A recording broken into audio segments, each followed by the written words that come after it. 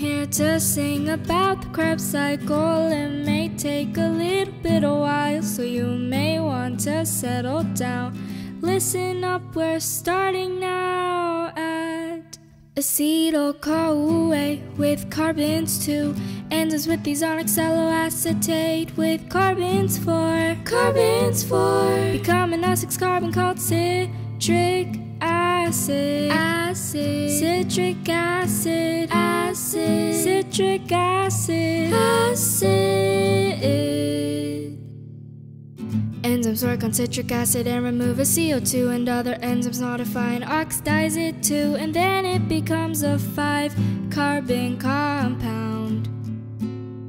Every oxidation can power the reduction. NAD plus becomes NADH, that energy sensation which in respiration powers ATP creation. Krebs cycle 3 NADH1 FADH2 creation, which later goes to the ETC.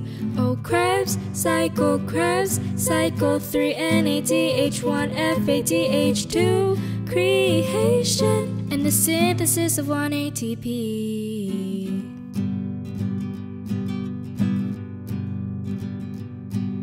Another oxidation follows, another CO2 removed, leaving us with a 4 carbon molecule.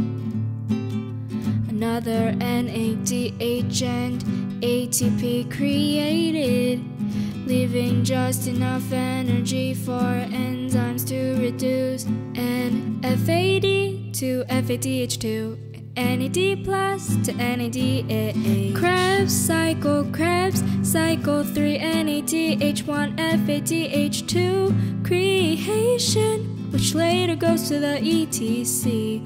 Krebs cycle 3 NADH1 FADH2 creation, and the synthesis of 1 ATP.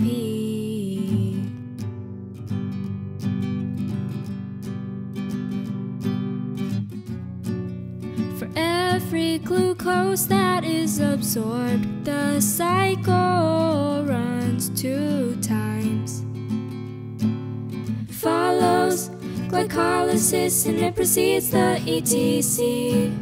And don't forget it's spinning round and round in the mitochondrial matrix. Krebs cycle 3 NADH1 FADH2 creation, later goes to the ETC.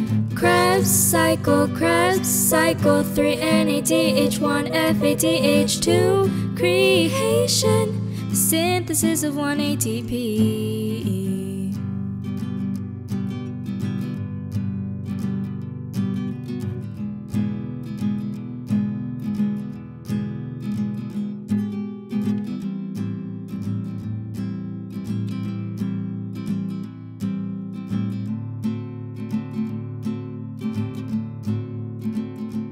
That's basically the Krebs cycle. Indeed, it did take a bit of while, but at least you learned something about the Krebs cycle.